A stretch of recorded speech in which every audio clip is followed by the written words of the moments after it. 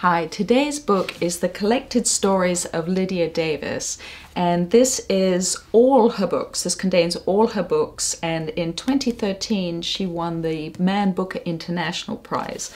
So there's really some good reading in here. The stories are short, they're precise, they're incredibly varied, and they really defy categorization. Some are as short as one sentence and a couple of 2 or 3 pages, and then in this little book a couple are 8 pages long, so nothing very long but very varied within that short range. All the reviews on Goodreads are 5-star, a couple of 1 or 2 stars. So the positive reviews first.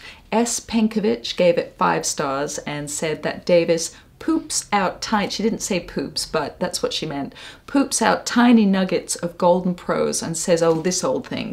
The author is very casual about her writing, and which is really quite brilliant, this writing. Sean gave it 4 stars and has a good recommendation. He recommends reading a little at a time and mixing in other reading. He calls her writing subtle but clever. Which I think is right, and also it's humorous sometimes. Another reader, Simi, didn't like it. She gave it 2 stars, and she said she likes to have a clearly identifiable plot and a protagonist that she can relate to, and that the majority of these stories don't have that. It's not really accurate because they don't have plots per se, but they do have a protagonist. It's first person, so you know, I understand what she means, but even most of the shorter fragments, they have something to say.